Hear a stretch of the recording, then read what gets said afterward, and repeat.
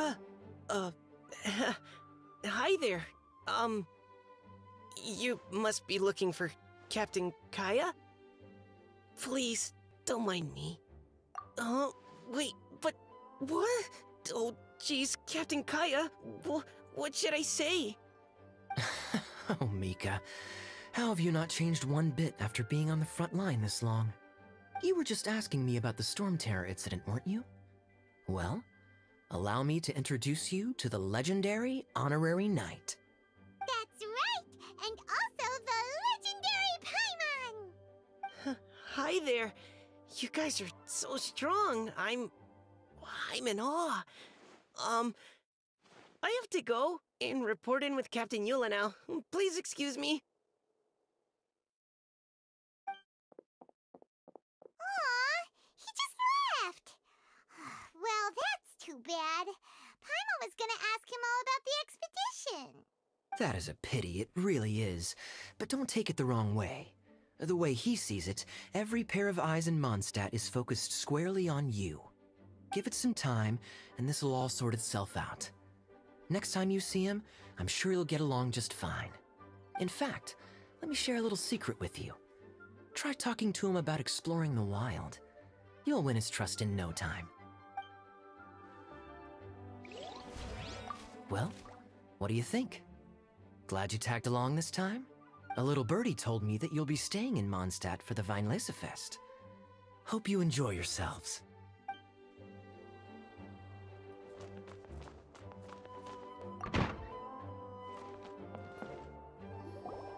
Ah, Lisa, the Grandmaster's letter is just on the table. Traveler, Paimon, it's been a long time. Apologies, I didn't get the chance to talk with you during the meeting just now. If you don't have any plans in the immediate future, why not stay in Mondstat for a while? We'll be celebrating the Weinlesefest very soon. Don't be deceived. Jean may appear very composed, but she's been missing you both terribly recently. Lisa... I'll leave you to catch up. I'm going to read my letter.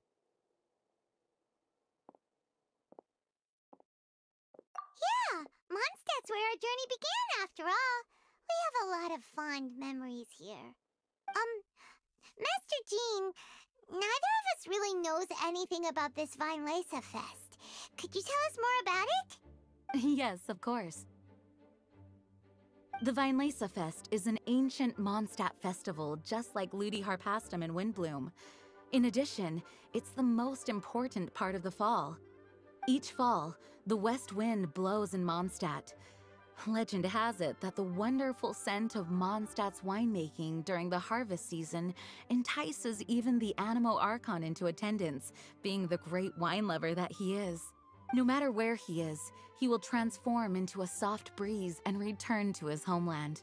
Yeah, that sounds like the Animo Archon, all right. For this reason, Mondstatters call the western wind the returning wind. The Weinlesefest originally began as a celebration to welcome Lord Barbados on his return. In the past, every household would brew fresh wine around this time of year and keep it sealed at least until Windcoming Day during the following year's Weinlesefest. Uncasking the sealed wine is a symbolic way of inviting the Animo Archon to share a drink. Legend holds that if the Animo Archon is satisfied with the taste of the wine, he will summon a gentle breeze to richly bless the people. Knowing him, it was probably blessing them with more good wine the next year. That's a good question. But there's really no way of knowing. These are very old stories. Many of the details have been lost to time. Yep, that'll happen. Some stories change completely as they get passed down. Hence why these days, Mondstatters will get into endless arguments over what kind of flower a Windbloom is. All part of how cultural heritage is created. Indeed. But for the time being, at least, the tradition of paying tribute to the Animo Archon on Windcoming Day is still alive and well, and the Weinlesefest remains a time for Mondstatters to share the joy of the harvest with one another as they partake of fine wines. This is a time of the year when many Mondstatters living away from Mondstat return to their hometown. For those unable to return, Weinlesefest is the period when they miss their family and friends most keenly. Oh, so that's why the Grandmaster wrote, "May the wind carry our sentiments back to your side."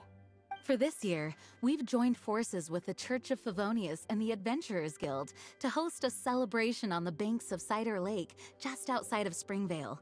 There will also be a traditional wine market during the festival period. Wine market? Well, originally, it was simply a place where winemakers and farmers would come to trade in raw ingredients for winemaking. These days, it is a much grander affair. Not only will you find a range of choice wines, but seasonal fruit beverages and food items for everyone to enjoy too. A lot of people also sell secondhand goods and handicrafts at the market. The Knights of Favonious plan to use this as an opportunity to do some fundraising for needy children and elderly people in the city. Wow, sounds pretty cool.